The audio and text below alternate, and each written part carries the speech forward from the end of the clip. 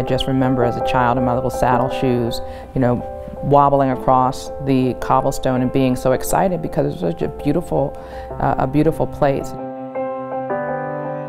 The historic significance is unquestionable. Baltimoreans were so proud of the fact that they were dedicating the first monument to George Washington in this country, and it kind of speaks to the whole American experience.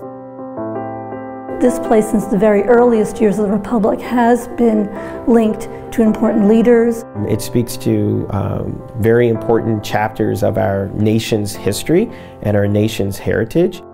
It was thought to be a marvel of its day in the scheme of things because it was so large.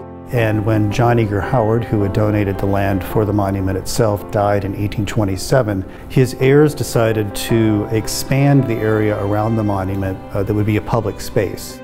This cruciform pattern is actually quite an astoundingly original and innovative way of designing a public space. The squares also have a wonderfully public quality to them.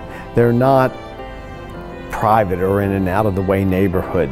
They're front and center. And I find these four parks, and as I say, close to the theatre and close to the conservatoire, I find it a place of beauty and of peace. And in an urban setting, you know, that makes it even better.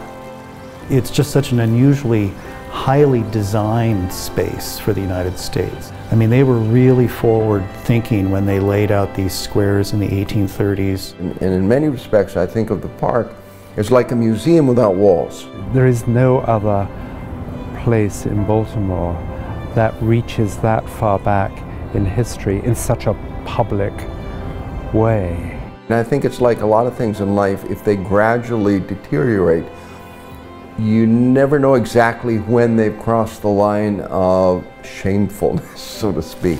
There's been no major investment in Mount Vernon Place as far as the plantings go in at least 3 or 4 decades. There's no care, there's no attention to detail. It's like a wonderful picture with a lousy hardware store frame put on it. And all the marble work is now almost 100 years old. Some of the balustrades over time have been hit by cars. They have missing mortar cracks and things like that. The sidewalks are heaving and cracked and broken. Where the park really needs the help is in its planting, in its sort of soft landscape. It's just almost impossible to maintain things in Mount Vernon Place because the soil and water conditions are so poor. Currently in the East Square, for instance, the fountain often doesn't function because the drains are clogged with tree roots, and that's because no one designed how they planted them. It is in terrible shape. That is a fact. We as a city should not put up with that. It's too precious a spot, too special a location to be treated the way we treat it.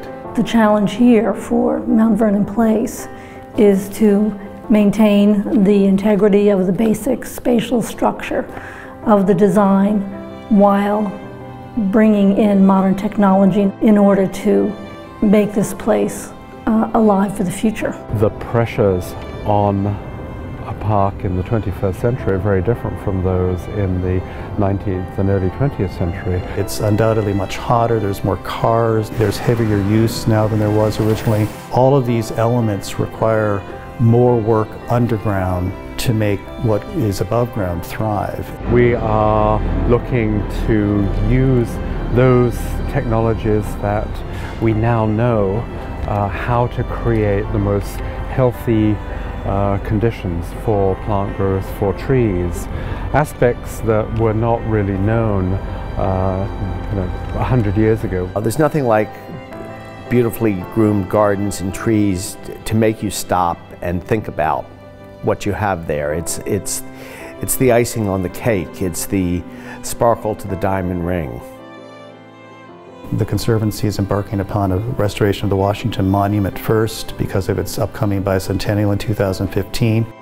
With the monument approaching its 200th birthday, this is the moment when it would be ideal for us to intervene and mitigate any sort of acceleration of deterioration. It's just such a huge piece of sculpture that there's lots of work just to kind of, get it back to a good baseline for the next 100 years. It's all about keeping water out of the building.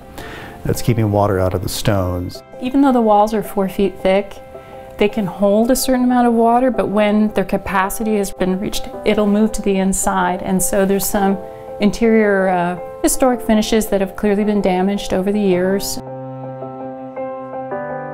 Another big part of the monument work that needs to be accomplished is that the fence is in really pretty tough condition. It is very difficult to replace, obviously, an 1800s brick, but it's impossible to replace the 1800s story. And so the things that have happened within this square, the things that this square seeks to commemorate, that's all a part of its embodied culture. Letting it go feels like a missed opportunity to do the right thing at the right time. The new image that can be created here is going to register not just here at home, but nationally and even internationally because of the stature of the designers we're dealing with. Olin is renowned for their very elegant convergence of both a sensitivity to the historic fabric as well as leaders in the sustainable movement. They are recognized internationally as being one of the leading firms at work today. So in many ways it continues the tradition of Mount Vernon Place, where we've always had leading professionals. Robert Mills was the architect of the Capitol. Olmsted was the father of American landscape architecture. Carerre and Hasting was at top of the field in the City Beautiful movement. Olin is top in the field of landscape and landscape preservation today. These historic places, their sort of infrastructure needs to be helped to be able to withstand the pressures of contemporary life and retain their integrity. So this is a plan that is for our grandchildren and our great-grandchildren, and it really requires us to dig deep inside to be able to create that infrastructure that will assure it for the long term. The Conservancy was founded on the notion that Mount Vernon Place should be a destination in its own right. It's important for visitors to know that we have more than the harbor. The harbor is a very special place, but they need to get out beyond the harbor. Improving the parks and monument will bring a lot more visitors to Charles Street, and the spin-off activity will be seen by the restaurants and retailers in the corridor. It's clearly in the best interest of employers to invest in public spaces, not just immediately outside their doorstep, but beyond, like in Mount Vernon. Well, high-quality urban amenities like a renovated green space are really what developers are looking for. What we have here in terms of 19th century architecture, obviously the park, and the history and traditions and the cultural assets that are right on the park is almost without parallel in the United States. It is just incredible.